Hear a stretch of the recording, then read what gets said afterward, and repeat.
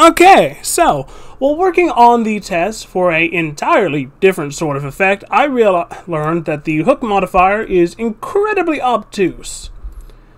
Without going into too much of what I was trying to do, because you'll see that in the next excuse me, you'll see that in the next short.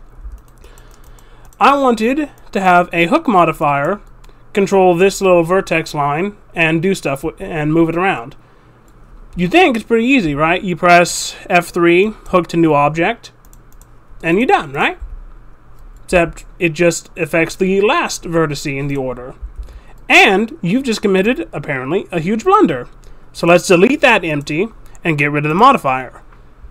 Because what you actually need to do to get the hook modifier to work is to go into edit mode of your object, select the end vertex of where you want your hook to be pulling and affecting things, go into snap vertex, cursor to selected to put your 3D cursor at the end of your line, then do the F3 hook to new object, then select everything, hit assign and recenter, and only then, when you come out of edit mode, go into the modifiers and turn on fall off, will it work correctly if you have your fall off set correctly, which apparently I have it a little too high here.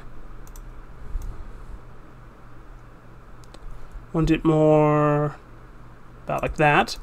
But yeah, you have to go through that convoluted mess to get this to do what you actually want it to do. So I figured I should make a little short here talking about it in case someone needed help with this. Hopefully this saves you guys some time.